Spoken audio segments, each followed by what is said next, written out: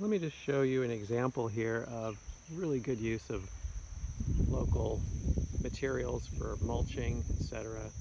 This is a large banana bed that's been cut back to kind of reinvigorate this banana clump. It might have gotten too old and the stems have produced. They've got it lined, the bed is lined with these logs from trees that have been downed or fallen down or cut down, and then all the banana leaves themselves used as the mulch to decompose and feed the nutrient needy banana trees that are starting to grow back. And this fruit tree right in the center as well. Just a good example of the banana leaves going right back to decomposition to go back up into the bananas again.